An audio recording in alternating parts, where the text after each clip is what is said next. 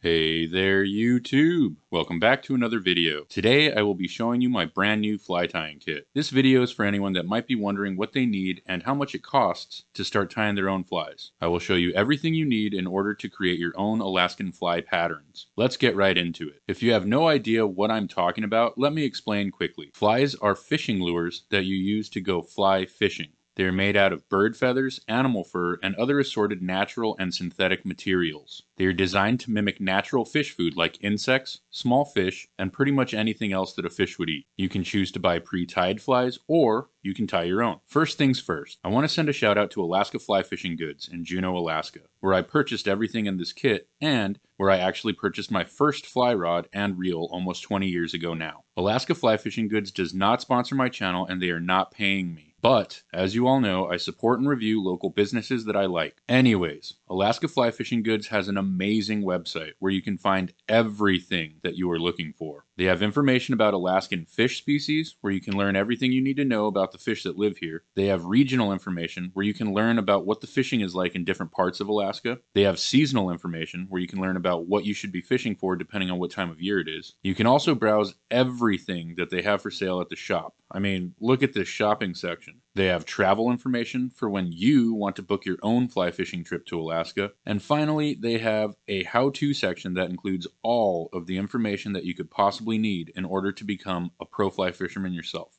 Before we move on, I want to mention one last thing about Alaska Fly Fishing Goods. Brad, the owner of the shop, is a super cool guy. I was out in the bush when I ordered all this gear, and it was only possible because Brad helped me out over the phone. I simply called in, let him know my situation, and then let him know what I wanted to fish for. He put it all together, packaged it up, and took my payment info over the phone. This was very helpful because I have not tied my own flies in over a decade, so I wasn't really sure about everything I would need. But we'll talk more about that in the next video. Anyways, Alaska Fly Fishing Goods has amazing service, and you don't even have to be in Juneau to shop there. Moving on. These are all the materials and all of the equipment that anyone would need in order to tie a decent amount of both salmon and trout flies for Alaska. You'll also want to get some kind of carrying case in order to keep it all together and organized. This case is a game changer for me, but we'll take a closer look at it later on. Next, the shop put together several pattern kits for me. Each kit includes everything you need in order to tie at least a dozen of each specific pattern. Next up, we have our fly tying tools. These are really important, and you're going to want to spring for at least a mid-range set. The less you have to think about your tools, the faster they become an extension of you. I have had a cheap set of tools before, and they were a pain in the butt. We'll go into more detail about the tools in the next video too, though. Up next, we have a vise pedestal. This thing allows you to use your vise on any flat surface. I ordered this separately because I knew that I would be using it more than the table clamp that came with the vise that I picked. It's pretty important to pick out a decent vise as well.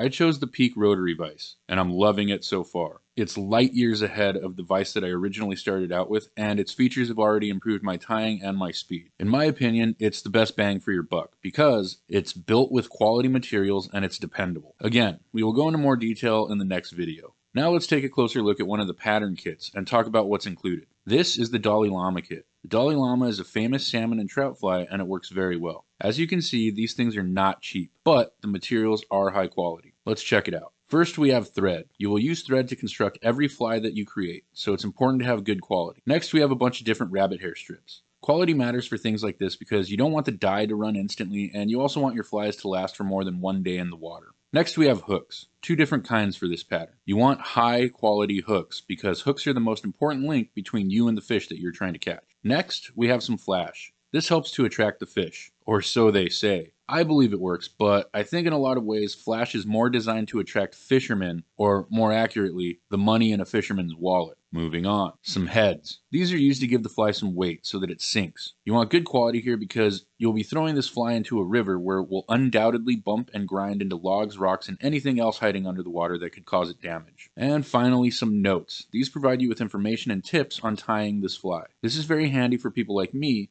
that have been out of the game for a long time. You'll also want some quality head cement. Some folks use super glue, but the general consensus is that the Loon brand head cement is the best you can use. Now, we are all set and ready to tie some Dalai Lamas. Moving on. Let's take a closer look at my Fishpond Tailwater travel case. As you can see here, I had to use a construction knife to modify the space for my vise pedestal. It was too small. So I had to take some measurements and cut away some of the foam so that it would fit. It now fits perfectly and it isn't going anywhere. Next, let's take a look at the tool storage flap. As you can see, there is room for all of my tools, and they all fit safely and snugly. This is a big deal for me because before, I had a separate toolkit and it was a pain in the butt to keep track of sometimes. Especially when you've recently moved and you think your tools are in your tying bag, but then they aren't.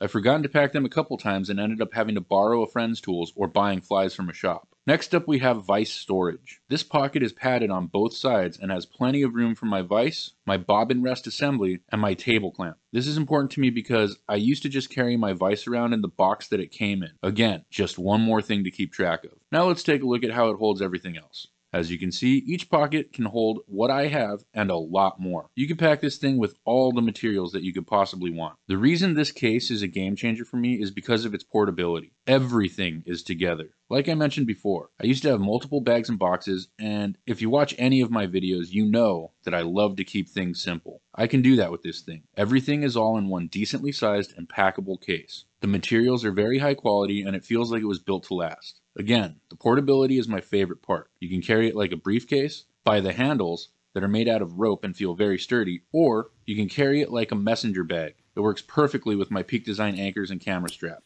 But what doesn't? Anyways, I'm really happy with this purchase and I highly recommend it to anyone shopping for a fly tying travel case. In conclusion, what did all of this stuff cost? Well, it wasn't cheap. Altogether, the grand total was $703.44.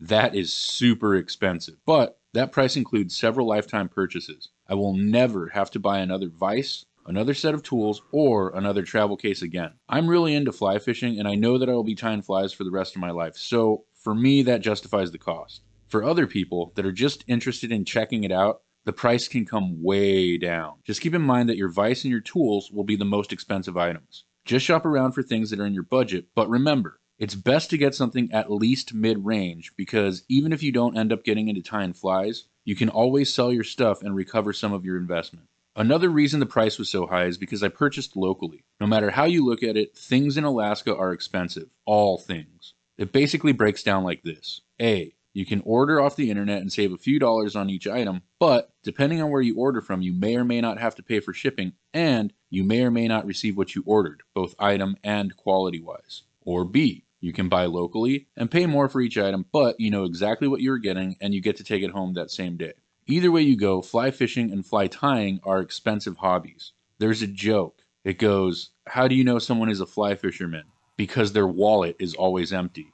Tune in to the next video where we will be going into more detail about getting set up and starting to tie. And stay tuned for a lot more fishing content. I will be doing a bunch of Alaska-specific how-tos as well as gear lists and reviews. Thanks for tuning in and have a great day.